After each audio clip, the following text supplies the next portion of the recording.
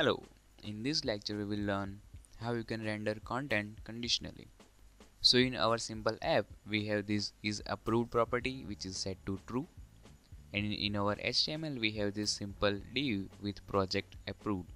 So the challenge is we only want to display this project approved if our project is approved.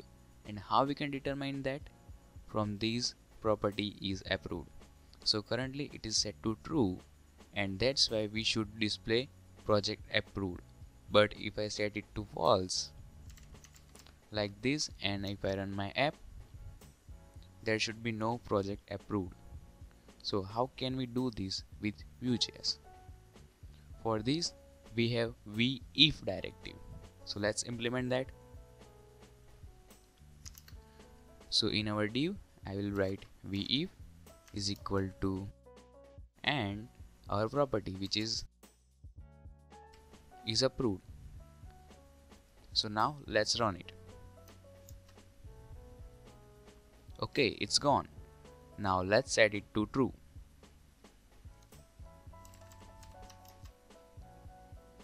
Project approved is back. So what's happening? When we apply if directive to this div and bind value of is approved to this div, here we will get the value of is approved.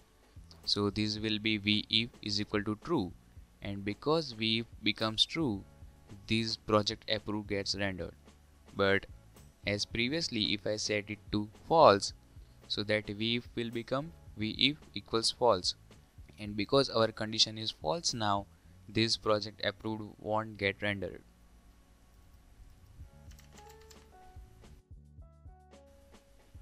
See, so this is how you can implement simple if, or I should change it to span.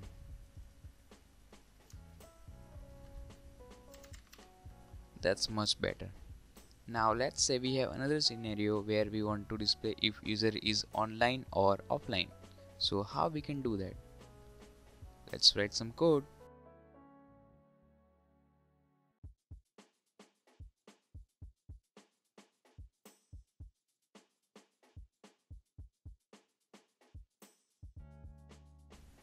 So this is how our app looks if you want to display user is online or offline, or you can say active or inactive. Now what will happen? In first span we have if is active, so it will be true because of our property set to true, so we will get user is online rendered. And in our second span we have sim directive, but value is not is active, which turns not true to false, so we will get if equals to false, and that's why we will not get user is offline. So let's run it, and we are getting user is online, and let's turn it to false. So this is how you can perform online and offline scenario, but we can do it better. How? Vuejs provides else also. So in our first span we will have if is equal to is active, and in our second span, instead of writing this if again, we will use else. Simple. And we are getting user is offline. And let's change it to true.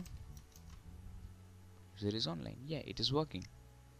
And because you probably learned all the things before, you guessed right that we are going to see if else if next. So let's dive in that.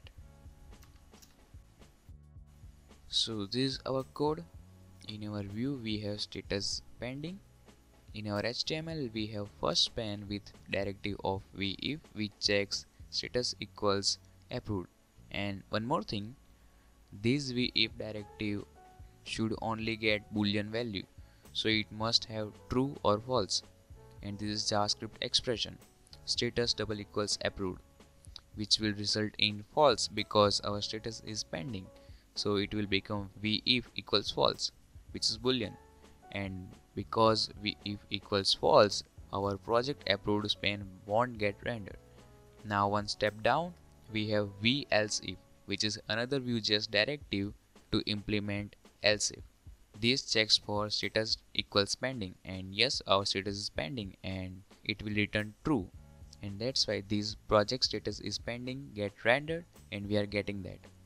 and because our condition is true, we else won't get checked. Now let's change our status to check. Project approved.